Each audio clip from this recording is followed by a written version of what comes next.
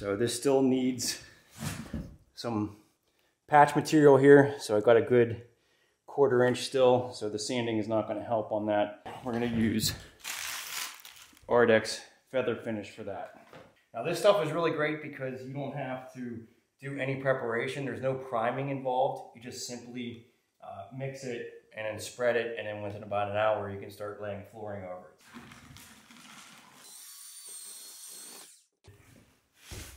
With a rag. Or with a sponge, I should say. And you want to work it into the substrate a little bit so it's well bonded.